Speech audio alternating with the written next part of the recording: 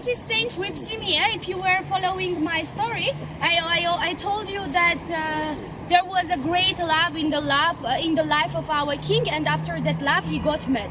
So that story is connected with this girl. His name is Hripsime.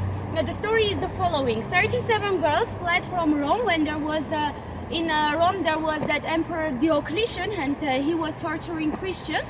So he fell in love with this girl whose name was Hripsime, and the girl refused him because she wanted to dedicate her life to Jesus. So she refused, and with another 36 girls they fled to Armenia. When Diocletian learned that the girls are in the territory of Armenia, he wrote a letter to our king Tartat, that the same Tartat, that there are girls in your country, and among them there is a girl that I love. Pay attention to that niches. Do you see that holes? So from four sides, this church has this kind of holes. This is for the protection against the earthquakes. Look, when the wave of the earthquakes goes, it goes straight. When it enters somewhere, goes out, it changes its direction. So these niches, they were for the changing of the direction of the earthquake. Pay attention to cupola. So when the earthquake happens, like the first thing that falls down is that cupolas, because nothing holds it. But here it holds. Pay attention, like from four sides, it's sitting on something. And it seems very heavy, but it's not. Why? Because of that windows. They did it on purpose, big windows, that it moves the all heaviness of the cupola. So it's really very light, even though it seems very heavy.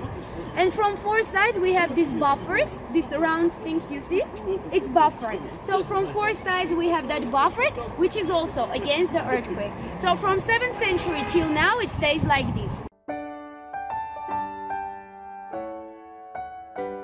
Many architects, not only Armenian architects and foreign architects, they say that it will stay like as much as it can, because like it's very sustainable. The bell tower has been added later, it's new, from 17th century. Inside the church there is also mausoleum of the girl, of Hripsimeh.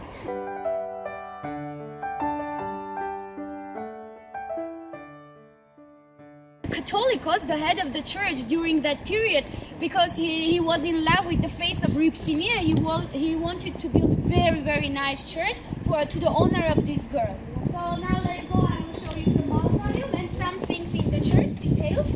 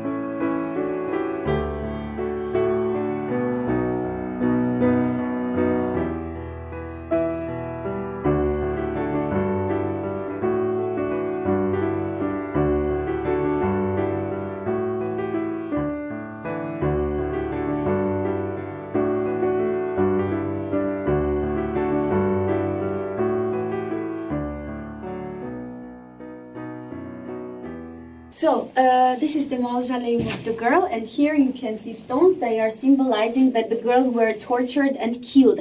All the girls who were killed, all of them, they are in the list of our saints, among them Saint Hripsime. And this gravestone is new, it's from 20th century, but she is buried here.